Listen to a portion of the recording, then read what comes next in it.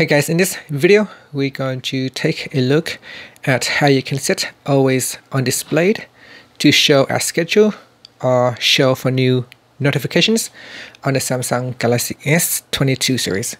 First, tap on the home button to go back to the home screen. And from the home screen, swipe down at the top and tap on the settings icon. In settings, we go down and tap on lock screen.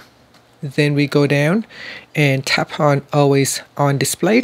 Tap on the left hand side panel. In here, make sure that you turn on always on display. Once it is switched on, you can go down and tap on show as schedule. In here, tap on set schedule. Now in here, you can choose the start time and an end time.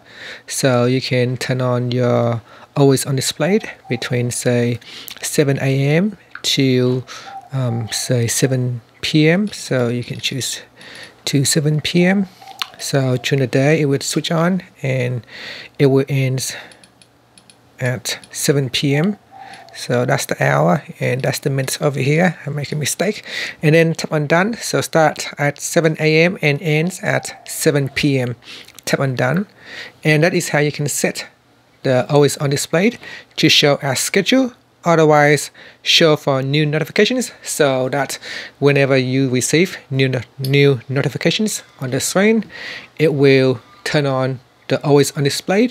If you have no new notifications, then the screen will stay turned off. And that's it. And that's how you can change your always on display behavior.